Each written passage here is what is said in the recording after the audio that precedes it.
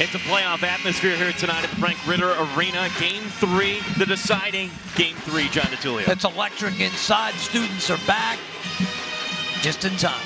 Students just in time to root on their Tigers. Let's see what RIT team shows up. This line will now come off the ice for the Falcons. 5.5 minutes into this game, we still have no score as Kornacki the feed in front of Mitchell, puts it in, count it, just over the line, Adam Mitchell. Welcome back to the lineup, 1-0 Tigers. You see that play on the power play where they try to get Holt to get in on the backside. That time Mitchell able to work in on the backside. As looks like Jays had, I saw in the mix there. Blue Jay hat. Eckensweiler trying the wraparound in front, backhander Cobb, the save, it goes in! Tigers lead 2-0.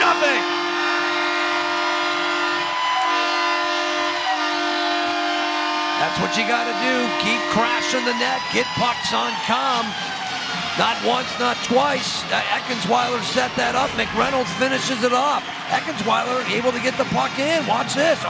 Tries to convert on the wraparound. Comm can't cover up. Eckensweiler takes another whack at it. Third time. And then looks like McReynolds finished it off. They got 4 cracks at it. That's called work.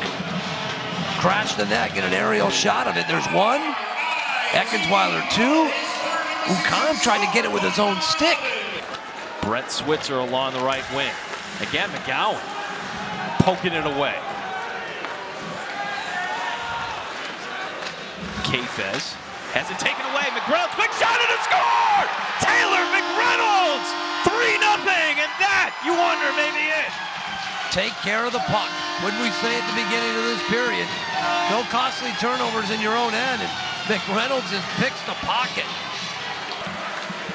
Shane Manilor is going to get another shot out here, John. How about that? Well, he appeared to be in one of those zones tonight. Early on, you can tell if a goal is in the zone, and he looked determined that he was not going to allow a goal tonight. He didn't. The Tigers showed tremendous heart here this weekend. Double overtime last night, and tonight they finished the job, defeating Bentley 3-0, and the Tigers now advance to the Final 4 of the Atlantic Hockey Tournament. Tournament format, it's all about surviving. And the Tigers survived the quarterfinals.